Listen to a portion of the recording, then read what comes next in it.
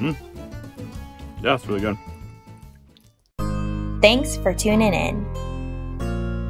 Today on the menu, we are serving up some delicious spaghetti squash spaghetti. I have already prepped the squash and it is now ready to be oiled up and seasoned. That way, it actually has some flavor.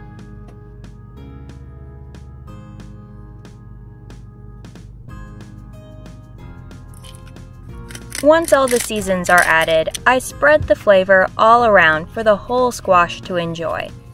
After, I get its metal blanket ready to ensure it stays warm in the fire. You don't want it to get too cold out there. It's also important you find a primitive man to start a fire for you. That way, you know it's a fire of good quality.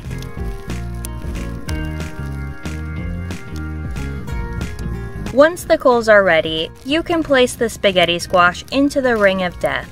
If you don't have a primitive fire pit, you may also use an oven at 425 for about 30 to 40 minutes or until the strings are soft. Now allow that to cook until you think it's done. In the meantime, you can start prepping the good stuff.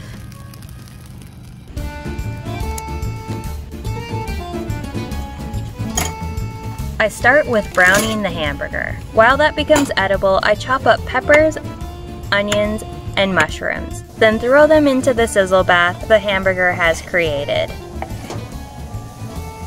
To make the meat and vegetables a little happy, I season them with Italian seasoning, pepper, onion powder, garlic powder, salt, and for an extra kick in the pants, some cayenne.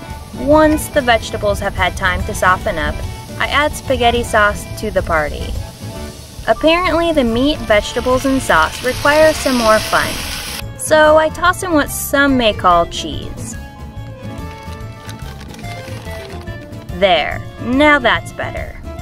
While I allow some time for them to get to know one another, I bring my attention back to the squash.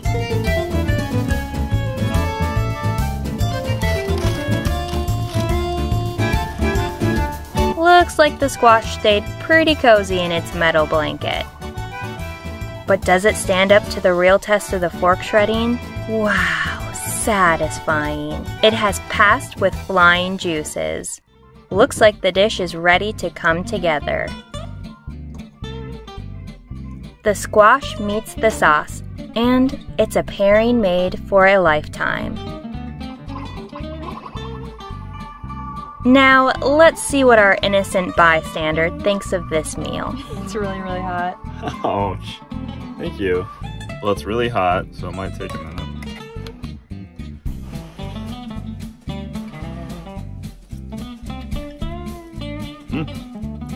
Yeah, it's really good.